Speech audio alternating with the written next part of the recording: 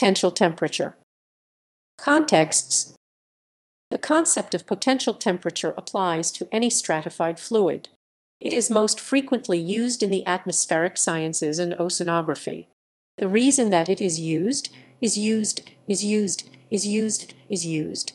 in both fields is that changes in pressure can result in warmer fluid residing under colder fluid, examples being dropping air temperature with altitude and increasing water temperature with depth in very deep ocean trenches, and when potential temperature is used instead, these apparently unstable conditions vanish as a parcel of fluid is invariant along its isolines.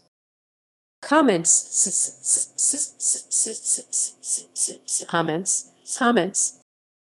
Potential temperature perturbations.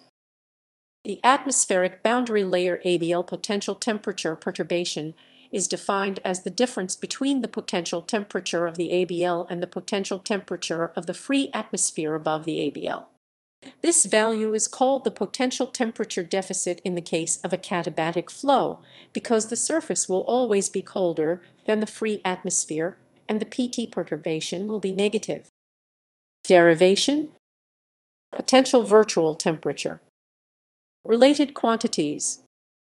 The Brunt-Väisälä frequency is a closely related quantity that uses potential temperature and is used extensively in investigations of atmospheric stability.